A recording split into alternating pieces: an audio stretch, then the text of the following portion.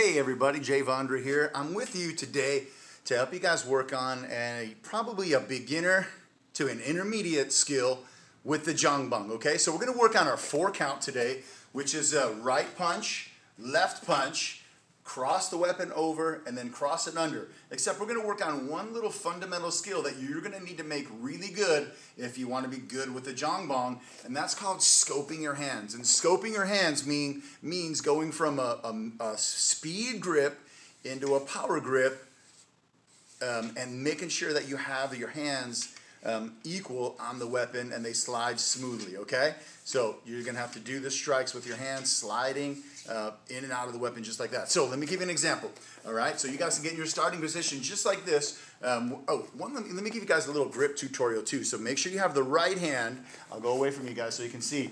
The right hand is gonna be palm up on the weapon like this, and the left hand is gonna be palm down on the weapon like this, okay? And the way I like to explain it is you'll put your hands on the weapon just like you would a baseball bat or a golf club, all right? So they go the same way, except the only difference is you slide your hands on the weapon just like this, okay? You don't, on a baseball bat, you'd probably not slide your hands all over it, obviously, unless you're bunting. But it's really the same, the scoping your hands, kind of the same thing. And let me give you an idea. So you start with the weapon, just like this. I'll go a little bit off to the side, and you're gonna scope your hands so you're punching straight out towards the target, just like that, and your hand's gonna be in this wide position, focusing on your hand getting to your hip, okay? So slide your hands back together for your left punch, and then slide them out for the right punch, okay? So slide them for the left punch, and notice my hands are close together, and then when I do the right punch, I slide them out, okay? And if you're good at it, you should be able to do it as you're striking, okay? So slide them together, slide them out, okay? So you're gonna do your left punch, and then your right punch.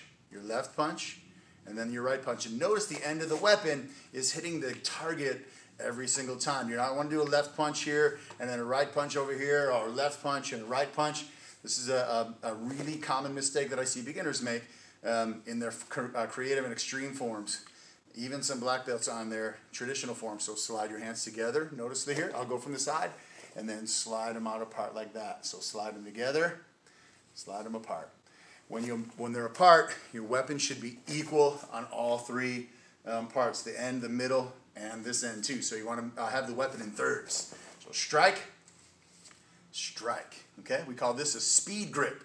So this grip is going to be a lot faster.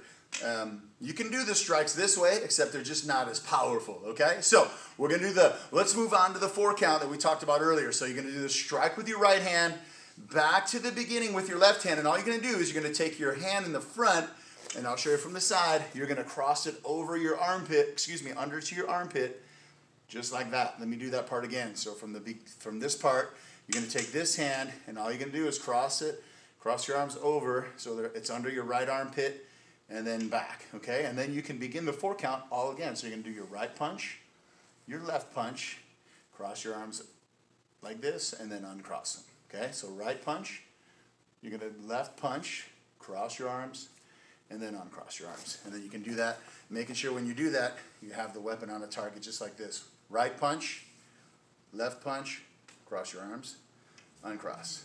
1, 2, 3, 4. 1, 2, 3, 4.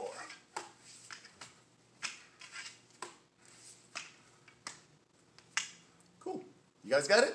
You got to keep practicing, scoping those hands for your 4 count. This is a really fundamental skill that even the elite martial artists use in their forms. So practice this until you can't get it wrong. I'll see you guys in the next video.